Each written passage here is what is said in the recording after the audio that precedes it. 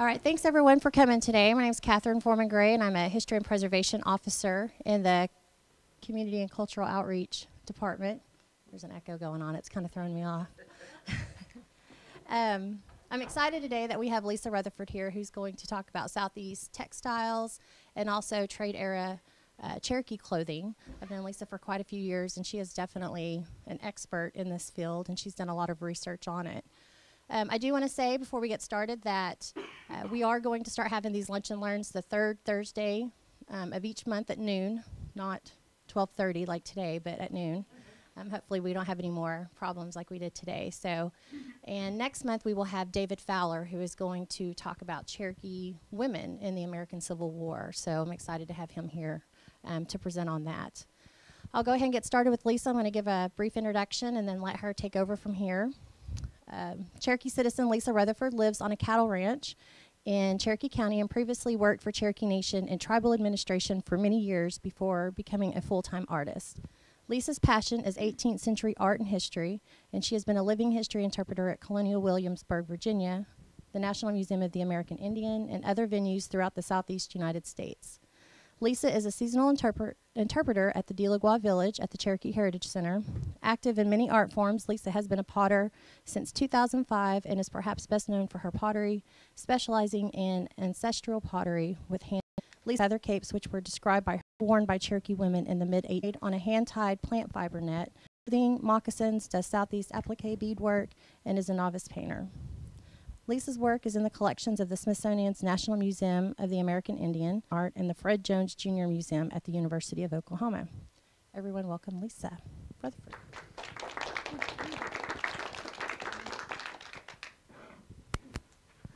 Okay, thank you for coming, everyone, and I'm sorry. I want to talk about the early text about the differences in living history, costuming. I'm dressed today in my, this is what I would wool leggings and skirt and a silk ribbon, and this Stroud wool is the type that you can't get any. $50 a meter, which is 38 inches the last time I was able to purchase any. So this is the type that would have been heavily traded in the late 1600s, early 1700s. But I'll get started here with the textiles. This is your basic trade shirt. And these were sent over from England during the height of the deerskin trade. They were shipping those over by the bale. And they were mostly white linen. You can see the different parts of the shirt. There's a reinforcement that goes over the shoulder. And I always thought those were not really necessary, as well as the little reinforcements here and on the vents on the side, which I don't have, until I started working in Diligwa and sewing up these shirts that are worn every day. And then you can see that every feature on this shirt has a function, and I try to take a few shortcuts at first, and it doesn't pay off. So yeah, that little extra time to reinforce it or put in an extra gusset, that really makes your shirts last longer. Now you might recognize these guys. We've got Tommy Wildcat, Noel Grayson, and Joseph Knight, and they're all wearing trade shirts. I think this was taken at the Heritage Center. But they were usually white until about 1750s, and then they started bringing in the checked linen. It was a blue checked was most popular, but it's not a plaid. It's like a window pane check. And we also were getting some stripes and other colors in.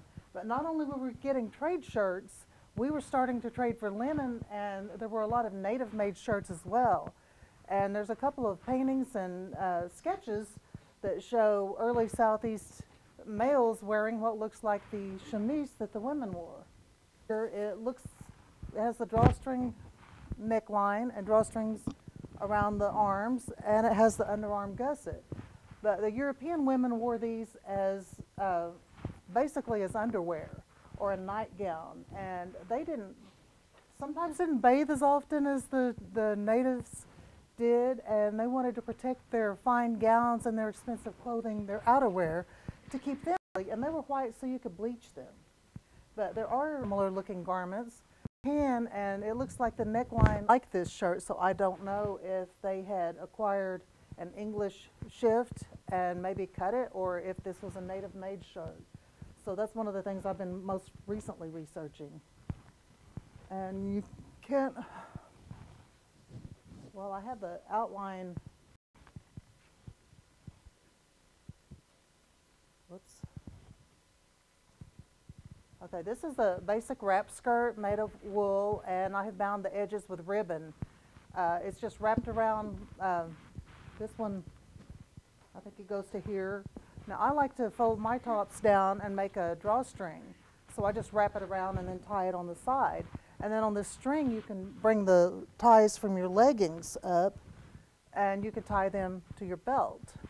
And that works pretty well. Other people, I think Catherine used to have a hook and eye on hers. Some people put buttons on them.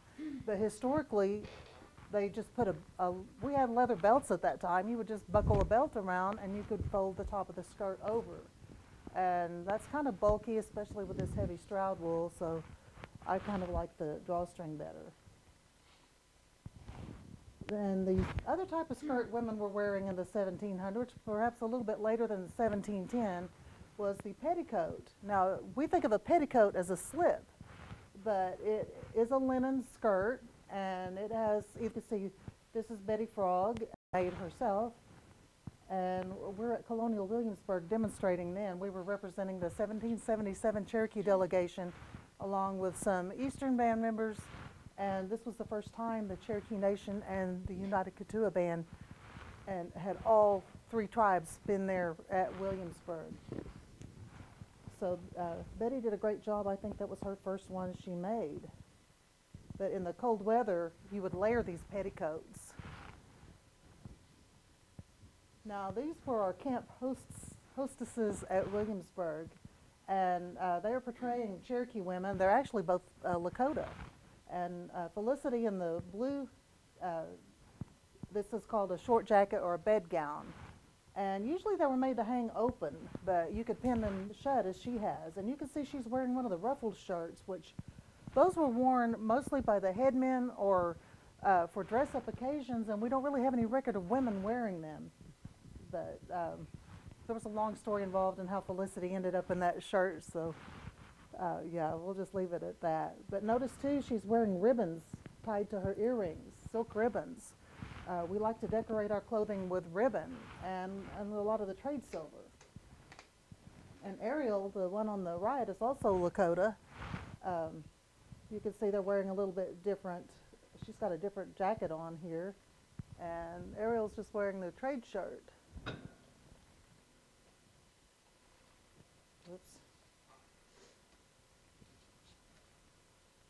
Now the men wore the trade shirts. Women and men alike wore the same style trade shirts. So you see women who do living history, their shirts are going to be baggy. They're going to fit like a man's shirt would have fit a woman because that's what they were. But the men wore the breechclout or breechcloth and leggings. That was their basic wear. The breechclout, you belted around the waist and the flaps hang over the front and the back. And the leggings are made of wool, and they're supposed to fit very tight, almost like socks or the type of stretchy leggings that women wear today. That's how tight they're supposed to fit. Now I have mine a little bit looser because I'm working out in the village in the rain and the weather, and I'm not going to ruin all my moccasins out there, so I wear boots sometimes, and I need the leggings to fit over them. But the historic ones were very tight. And they had the side flap for 3 to 4 inches was common, but a lot of people don't like that extra fabric, but that was historically how they were worn. Now today I like to cut mine about 2 inches. They just get in the way. Center seam leggings, they weren't seen until the very late 1700s and in the beginning after 1800. So this is a breechcloth and leggings that I made for Zach out in the village, and of course his Steelers medallion is not quite accurate. He sneaked that one by. But yeah, this is just one of the ways today that people are still wearing this type of clothing. I dress this way every day. The match coat was another item of clothing that was very important. Men were never caught without a match coat, summer or winter. And a match coat is simply a Stroud wool, 2 meters of Stroud, and it's decorated with silk ribbon. Now the one on the dress stand here with the trade shirt, that's a more modern version. That's satin ribbon, and I made that for a display. The other one is from Colonial Williamsburg, and it has silk ribbon on it and a little bit of the beadwork trim. You can see the simple beadwork. That's a style that was also used on maybe the bottoms of the skirts and your leggings as well. But the cost of that silk ribbon is going to be about $4 a yard, as opposed to about, what, 50 cents per yard for the satin. Shared a lot of, we're running back and forth sharing in clothing for Diligwa. And I wanted to show you these pictures because of this trim. That is called bed lace, and that's an archaic term, and I don't know what they call it now. I've heard you could still find it. I've never been able to find any, but if you had a match coat with several rows of bed lace, well, then you had some status, or you had accomplished. Mr. One of the on the right, he's Eastern band. I think Michael, in this instant, and he copied that face paintation. And somewhere I've seen a picture of him holding the actual. Remember which, but he did copy that face paint. Women wore a little bit of the red paint, but we mostly forehead. And I think wearing that in the part of your hair helps to keep you from getting sunburn. The women didn't wear a lot of the paint. The red ochre powder is what they used. Okay, for footwear, we wore moccasins, center seam pucker-toed, and those are my probably the oldest pair of moccasins I have. And they have little, I've got little bells on them. We did embellish them with the small trade bells. But most of the references I found about moccasins talk about them wearing them with the flaps up. You'd fold them up and tie them around. Well, again, wearing them every day in the village, I learned that you're going to get a lot of sticks and dirt and rocks and things in your moccasins. So tying up those flaps really helps to keep the things out. And here are some different types. Those are mine on the upper left. They've got a little bit of beadwork and some trade silver on them. And the dyed deer hair with the cones and the bells, those are all documented. Now the wool on the flaps was closer to 1800s. That we didn't really do that in the early 1700s, but we did put the ribbon or strips of wool around the edges of the flaps with a little bit of beadwork.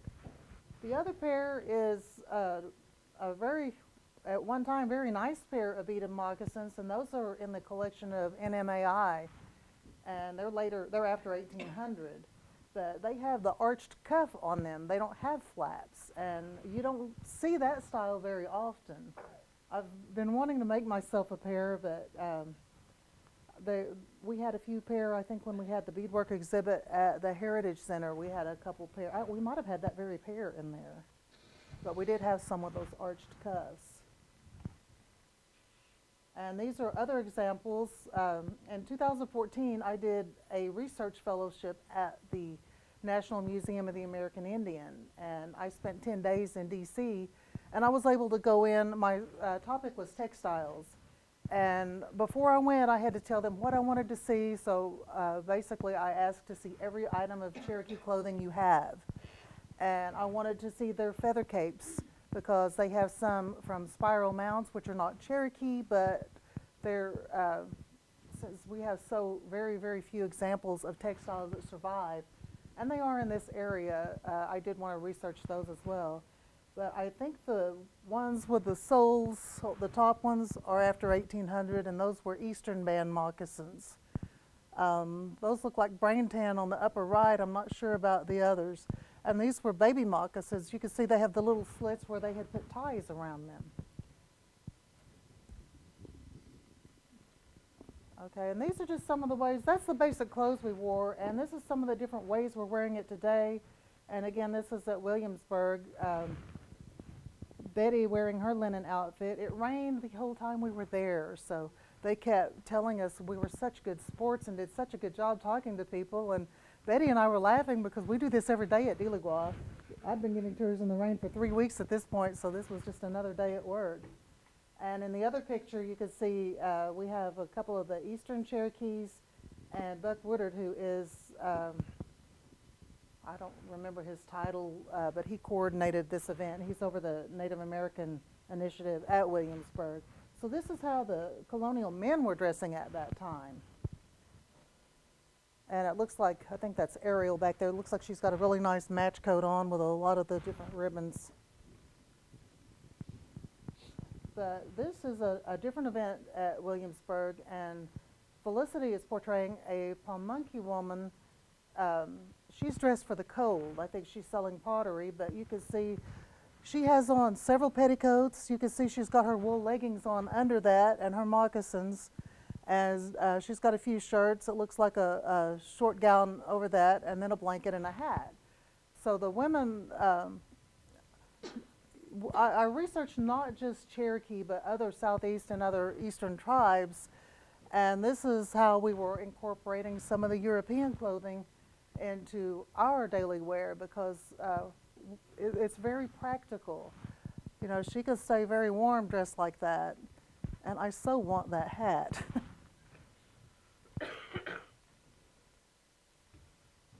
And this is me at Williamsburg, out with Mr. Purdy's horses that would not pay one bit of attention to me. But I've got on my trade shirt and again the wrap skirt and leggings.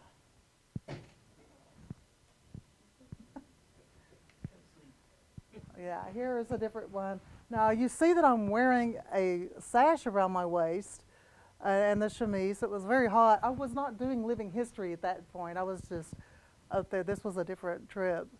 So we're doing the bear dance, and Justin is my partner there. So women did not wear those sashes, or I can find no record of it. That's highly debated, but I've not seen any evidence that women wore them. We like to dress up our men, and they wore the sashes.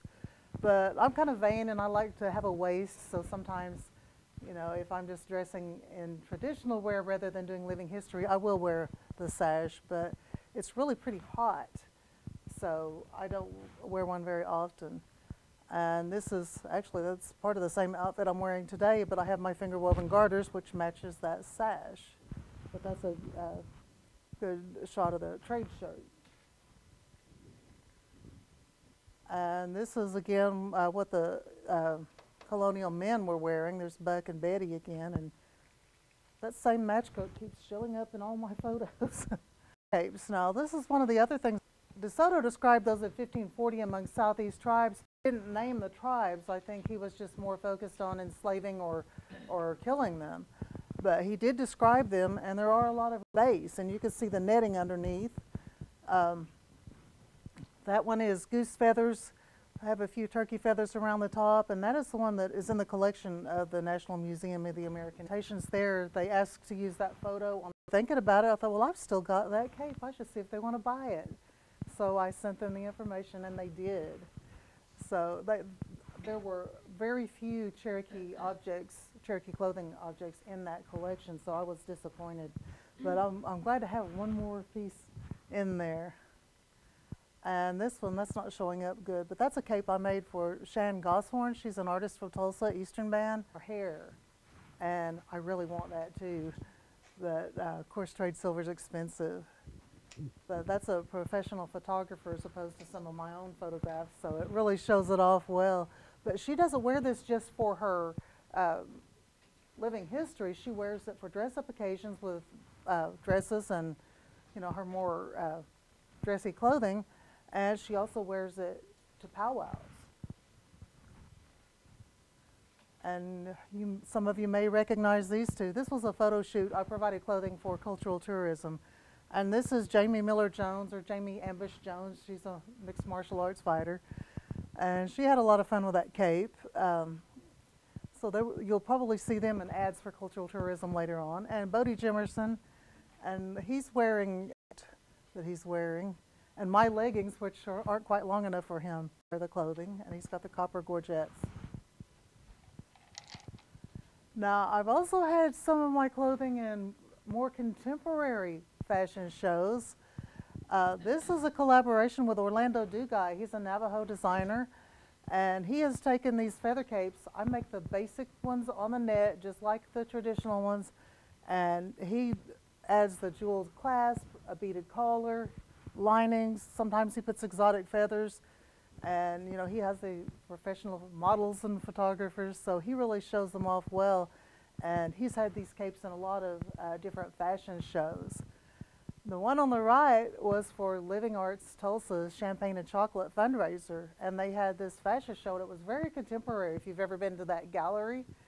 And they asked for a couple of my outfits, so I thought, how in the world are they going to fit my very traditional things in with contemporary fashion? So I didn't go backstage. I just let her, the coordinator, take the clothing, and that's how they came out. And if you had seen the rest, I should have put some pictures of the rest of the fashion show, because they had wild makeup.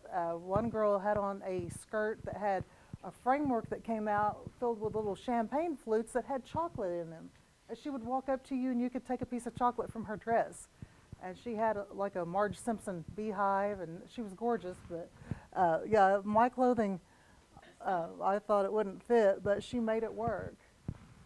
And I think people particularly like the young man. And he is wearing shorts under the breechcloth and leggings. But normally the breechcloth is worn with nothing under it.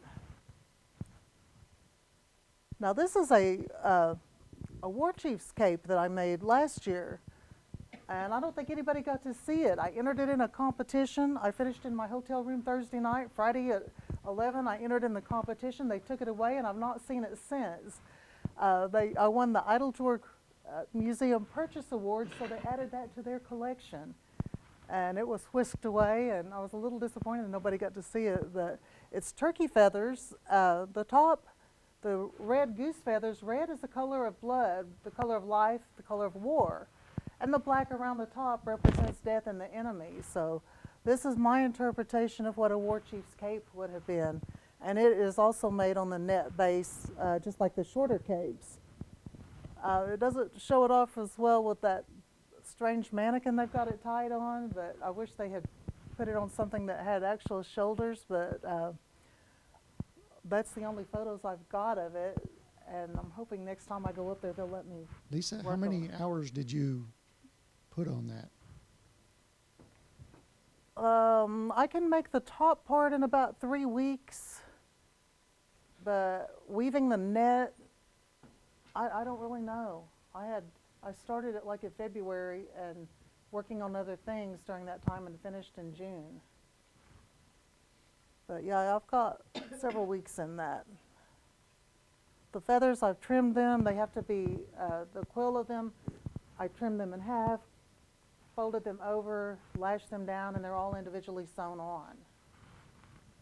Now, some people want to string them on the, just string the quills on a thread, but they will pull out that way and they won't hang right. So I like to do mine folded over. Now this, I'm going to give you a little bit of overview of my research at NMAI. This is the exterior of the museum, if none of you have been there. But I did spend 2 weeks there, and part of my time was spent in Suitland, Maryland at the Cultural Resource Center and Museum Support Center, which house the NMAI and the National Museum of National Museum of Natural History collections. I always have trouble saying that for some reason. But these are my other participants that were in that program. There were 4 of us. Irma and Anita were from South America, from Peru and Chile. And I've always said Irma is the Roy Boney of the Quechuan language, because she's working on a lot of the same things Roy has done, translating video games into Quechua language. She has apps for phones. She's done a lot of language work. Anita was a weaver, but I really regretted that neither of them spoke English very well. And I don't speak Spanish, so I couldn't really talk to them, even though we had a lot in common, and we hung out together, and we just had a few words that we could communicate with. Jacob Butler was the 4th participant, and he is from the Salt River Pima Maricopa community in Arizona. Time spending 10 days up there, and this is when Jacob and Irma had a little bit of trouble with the security on the metros. But it all ended well. This is inside the Museum Support Center, the Natural History Museum.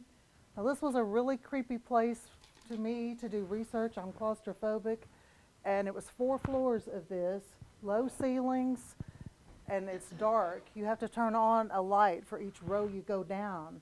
And some of the collections, the items in the collection, especially these feathers, have been treated with poisons way back in the earlier days. Some of them have arsenic and some had mercury. So there were certain drawers, we would open the drawer and they would tell me to stand back, and so we have to leave for about 20 minutes and let this air out, and then you can come back so the fumes won't make you sick. So it was seriously creepy in there at times. This is the outside of the NMAI's Cultural Resources Center, and I was impressed that these buildings were all made, I said they were the most Indian-friendly buildings I've been in. They made efforts to incorporate nature. It was a lot of native plants. They even had a room after you visited the collections if you needed to smudge. They even had a smudging room in each building where you could go down, and depending on what your tribe used, if you used cedar, or I think Jacob used ashes one time, but if we visited burial items, you could go smudge to cleanse yourself before you left the building. And they provided all the different materials, so I thought that was really nice thing. This is the inside of the Cultural Resources Center, and I liked it much better. That's National Museum of the American Indian Center, and you can see it's 2 stories tall. And this little vehicle here, this wave lift, I had to ride on one of those. So I'm up like 2 stories on that wobbly little thing, trying to reach and open a drawer, and that's why a lot of my pictures are kind of shaky, because I couldn't lean. I was afraid I would tip over, and it was terrifying. But they laid out that building of the tribe, so I had to go to the southeast corner of the building to see the Cherokee items. This was such a thrill to see all of these Cherokee objects with my name on the top, and that stands for Artist Leadership Program. So I came in and I got so excited, and I said, I want to see this and this and this. And she said, Lisa, one at a time. Whatever I had at the time, and I'm still stealing looks back there at that beadwork and those coats and everything. But this is a bit of, it looks like finger weaving. This came from spiral mounds, and a lot of the textiles were rabbit hair that were spun and woven. Some had turkey down in them with vegetal cordage as well. But that's not a very clear picture, and it was through plexiglass, but that sure looks like a chevron pattern to me. And they say that we didn't have that chevron pattern until the late 18th century, but up in the upper right you could kind of see, and it's dyed different colors. That dye has survived. And this is another fragment. You can see where the warp have left the little holes. They have deteriorated, and it may be because they may have been dyed with walnut or something that had is it tannic acid, or I can't remember the chemical compound, but it will deteriorate your fibers faster. So a lot of them, we would see the holes of where the fibers had been, but we don't know what type of fiber was there. Now this is a rabbit hair, I think it's a cape. And these were woven, feather designs were woven into there. This is dyed. And it is a burial item if anyone is uncomfortable with that. But I started wondering when I saw it, we have another shot of it. See how those feathers are curved? And they have, some of them have black tips on them. But it reminded me of the shell carvings that I've seen from Spiro. And I thought maybe they're not wearing a feather cape in those shell carvings. Maybe they're wearing a woven one that just has images of feathers on them. So I don't really know. There's a lot. I came away with more questions than answers. This is a fragment of a feather cape from Spiro, and they are dyed feathers. Primary feathers used at Spiro were turkey, goose, and very few swan feathers. But they don't know exactly how the swan feathers were used, because in many cases they just found remnants of feathers. And that one, of course, still has some of the textile with it, but this looks more like the type of feather cape that I made. But we did have some that had the feathers twisted into your cordage and then twined. This is a twined skirt from Clifty Creek, Tennessee. This was in Cherokee Country. We don't have a date on that. But that's one of the main things I wanted to see, because I've been doing the twining. I got started because of the pottery. A lot of your pottery shards will have impressions of the clay and impressions of the fibers. And one of the best records of these fibers is the salt pan pottery, which were big shallow dishes where they distill salt. And since they were so large and shallow, they would make a mold in the ground and line it with their fabric. So they're pressing clay down into it, and that gives a very deep, clear impression. So you could tell the direction, if it's a S twist or a Z twist. You could sometimes tell how many plies were in the cordage. You could see the different patterns. But since very few textiles survive, and I think this is the most complete one known, the pottery, the salt pan pottery, was the best record that we had. And this one, I didn't pick up on it when I saw it. It was not till I saw a reproduction. But here at the bottom, this is not fringe, it is loops. There will be like 5 concentric loops. And it has a drawstring at the top. It also has those loops on the edge. Now there's a closer look at it. I was allowed to touch these things with gloves on, some of them, but not the really old spiral ones, but they did let me touch this one. Now this is compared, the top is the Clifty Creek skirt. The bottom is one that I had made before I saw the skirt. I just went by photographs of it. So I did this twine skirt and feather cape, which is really made to be worn like that, but I just stuck it on the mannequin. But that, maybe even the 1500s style. And the twining I have on the bottom right, that's one that we dyed those fibers out in Diligwa. I think Betty Frog and I and some of the other women, we used bodark from the bow makers for the yellow, and then we used walnuts for the brown. This is another twine skirt that was found near that Clifty Creek skirt. And I've read reports that young girls wore skirts that were just solid at the top and just fringed. I don't know if that one is unfinished. I could see the weft fibers were about that far from the edge, so it may have been an unfinished skirt, or maybe it just unraveled, but I did notice those 2 drawstrings on it. There was also a piece of river cane found there, and the curator, when he showed it to me, he said, we have a split cane mat. And he pulls it out, and I looked at it, and I said, you have a fish trap. That's not a mat.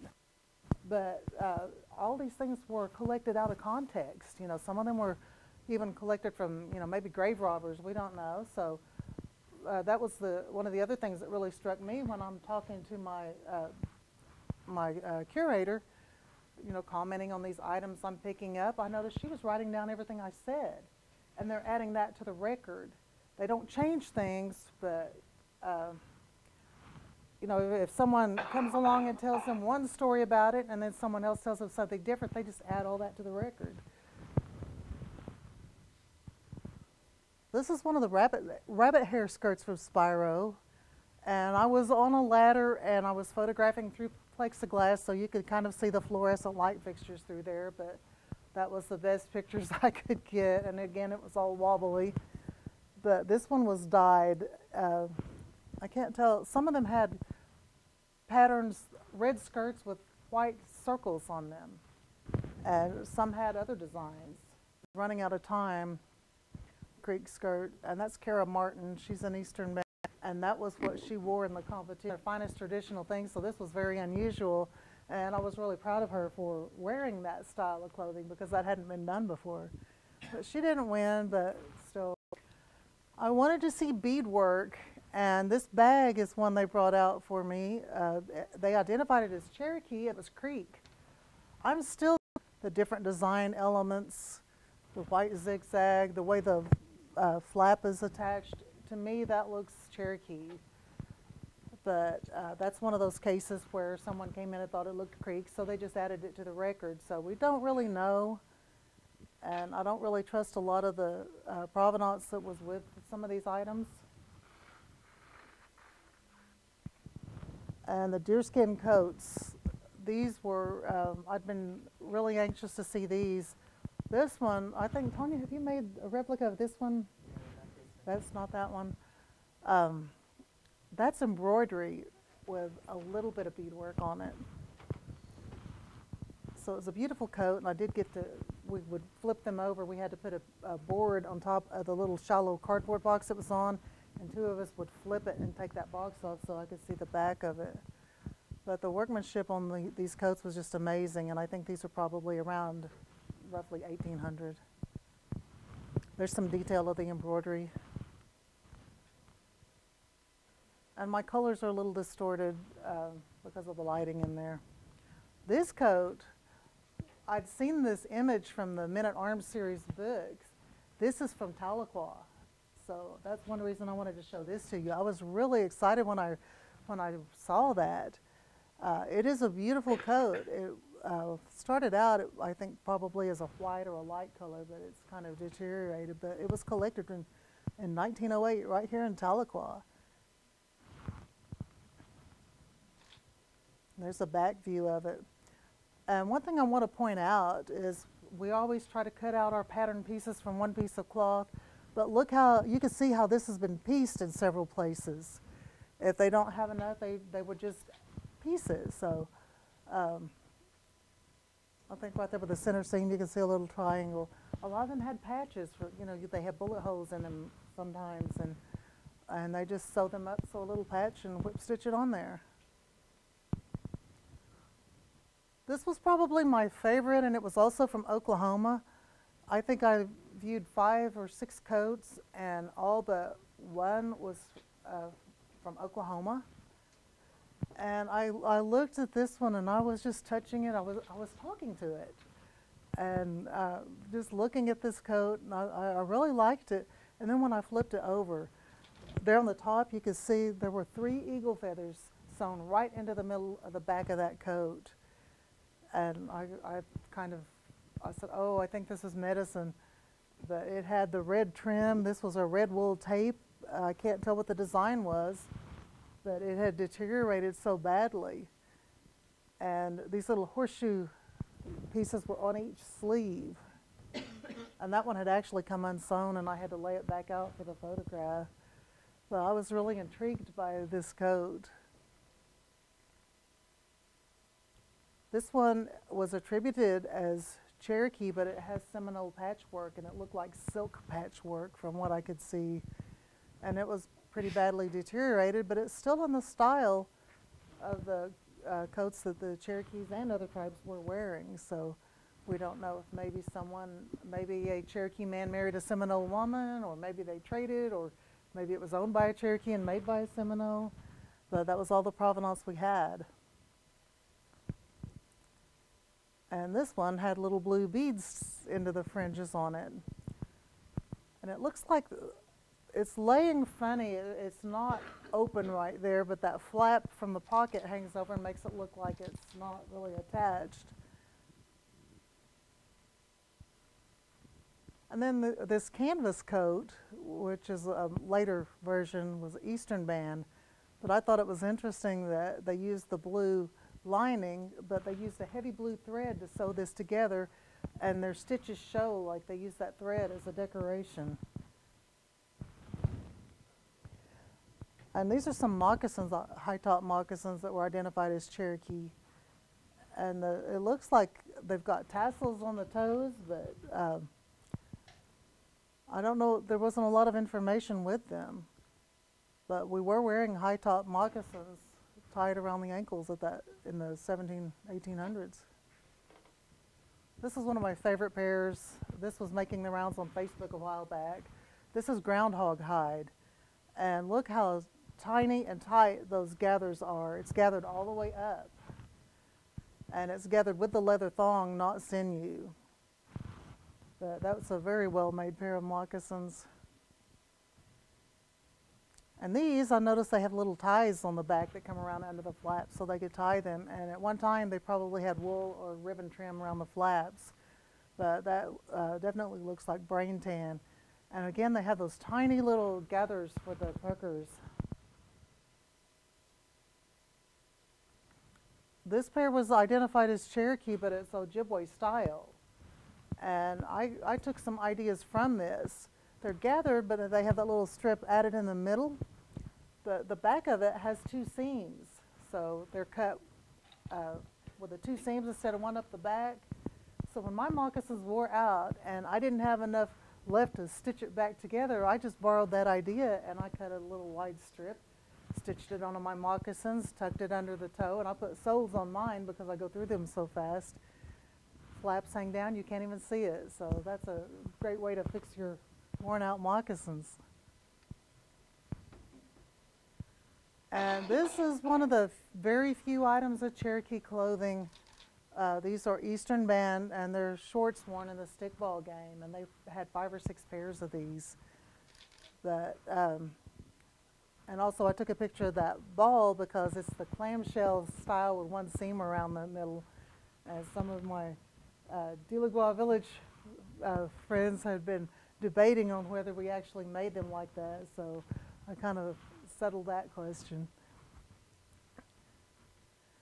But the Museum Support Center, National Museum of American History, after I visited those, I still had time, and I had an appointment at the National Anthropological Archives, but it's all film and photographs, so when I thought, well, I have the appointment, I might as well go, but I'm sure they're not going to have any photographs of what I'm studying. So I said, pull all the Cherokee photographs you have. Just anything of Cherokees. I want to see what they were wearing at any given time. And this was my favorite photo of 3 little boys from Big Cove on the Qualla boundary. And I'm thinking, based on other things that I found around that time, I'm thinking this is probably around maybe 1938, somewhere along there. But I just thought they were so cute, I wanted to include them. And this is something that intrigued me as well. It was only a photograph, and it said, "The flag of the Kituwa Warriors, Friends of the Union." And I thought, well, where is this flag today? So here's the card that came with it. So apparently it was on loan to the from the Bureau of Indian Affairs, and they allowed them to photograph it. And they say that it was returned to W.W. Keeler in 1969. So I'm really curious where that flag might be today, and maybe more history about it. But yeah, there's another look at the flag, and it was a black and white photo, so I didn't really get a lot of information. But I thought everyone might be interested in that. And this is a photo I found of Sequoia School. And it says, the children cooking and serving the noon meal in their playhouse. The children were divided into family units. Each family had charge of cleaning, cooking, care of the baby, etc. for 1 week. So that's an old, I just found all the local pictures I could find, and I thought I would share that with you. It's kind of odd that they were taking care of a Yonag baby, right? Yeah, but this is the information that's not showing up very well. If anyone's interested in doing research, you can contact nmai.si.edu.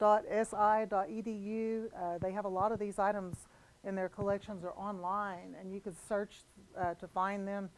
You have to keep searching. You might want to, for example, if you're looking for moccasins, you would search footwear, Cherokee footwear, Southeast footwear, shoes, every term you could think of, because you don't know how they've got it entered into that system. I did searches with just the word Cherokee just to see what I could come up with. So you can find a lot of information there, and if you're interested in applying for that art leadership program that I did, I think the applications are usually due in May, but they will host you for 10 days, fly you up there, and pay you a stipend. So are there any questions?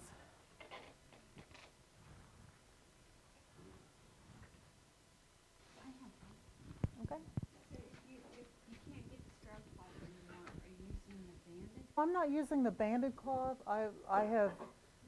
I've recently learned there may be a man that is dyeing the fabric in that manner, and it's about $120 a yard now. So I just heard about him, but I haven't purchased anything from him yet. But We had a lot of other wools as well, the broadcloth and lighter weight ones from that time period. So I'm just finding things. There's a couple of different vendors, Burnley and Trowbridge in Williamsburg, Virginia, and they have linen, cottons, silks, wools, and everything they have is documented. So if you tell them, I want an accurate, historically accurate outfit from 1762, then they will go show you which fabrics that are documented from that time period.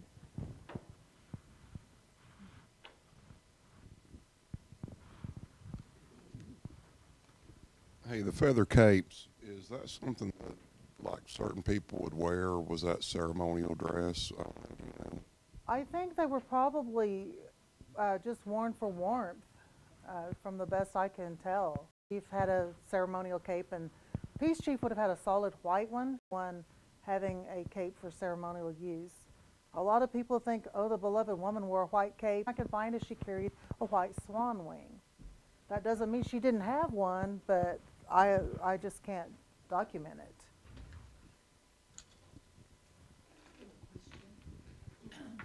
When you say trade shirt, what do you mean? I mean, is that like an everyday shirt or? Yeah, we obtained them through trade is how they got that name. But yeah, this is the style shirt. The fabric.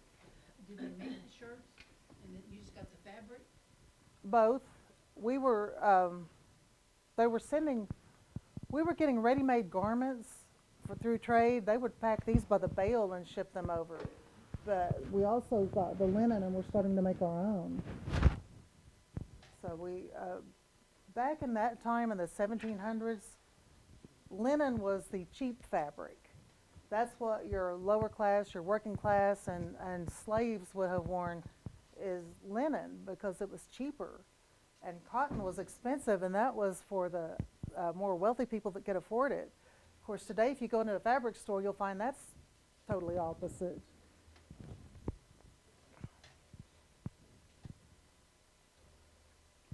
What is the texture of that lace?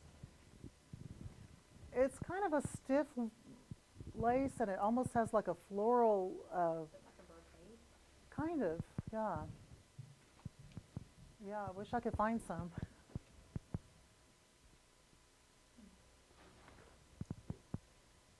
With the silk ribbon, I've sewn with silk, and I've sewn a lot with satin, polyester satin ribbon like you can buy at the fabric stores, and there's just no comparison, the quality and the ease of working with the silk. And it wears pretty well, because I've been wearing it 5 or 6, 7 years, and I wear authentic.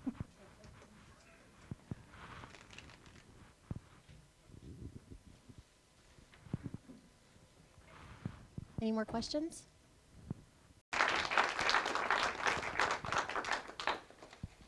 Thanks again, Lisa. That was a wonderful and very informative presentation. Well, thank you for having me. I appreciate everybody coming. Once again, apologize about the little delay in getting started, and hopefully we'll work through that next time. But for those who might have came in late, we will be doing this again February the 18th. We'll mention learn is what we're calling them. Thank you all.